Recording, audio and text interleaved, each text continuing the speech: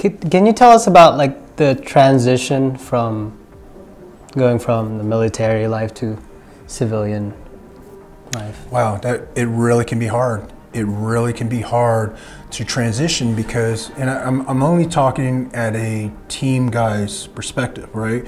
So you're on an operational A team and you're in a very confined, secret world. You know, we go, we do our job, we come back, we don't talk about it, we debrief. So I was in a very small, unique group, okay? So when you get out, what do you have?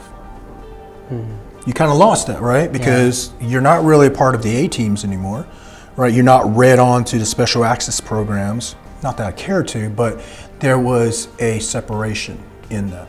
There's a purpose in going out overseas, fighting for humanity, to free those oppressed, to free the enslaved, right? And then after 23 years, it stops. I meditated. I meditated deeply on my new path, and I opened the Book of Five Rings. Have you read that book? By Miyamoto Musashi? Yes. I read the Book of Earth, Okay. the first one. When I was going through my darkest time, I picked up the Book of Five Rings, and there was a passage on the Book of Five Rings where he says, do not look for strength anywhere else. Everything comes from within. All your love, all your passion, everything comes from within. And you know, the biggest mistakes I made at that time was because I was lost, right? I was looking for strength everywhere else. I was calling my teammates and asking for strength. I was calling my father and looking for strength. I was looking for strength in my wife. But when I read that passage, I was looking at all the wrong places. So I meditated on this for 4 years. I practiced the state of Zen, the state of here and now, because I had a lot of pain from my past, the war, loss, teammates. I had to let go of the past to find my present moment. You understand this?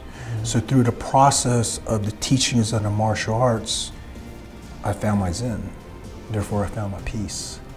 And when I found my peace, I was able to develop my inner strength, and then that allowed me to become a Ronin, a modern day Ronin.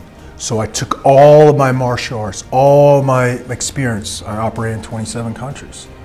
I fought the wars in the Philippines, Middle East, Africa, Central America. So all those areas, I took all that experience and I gave back to make a better person.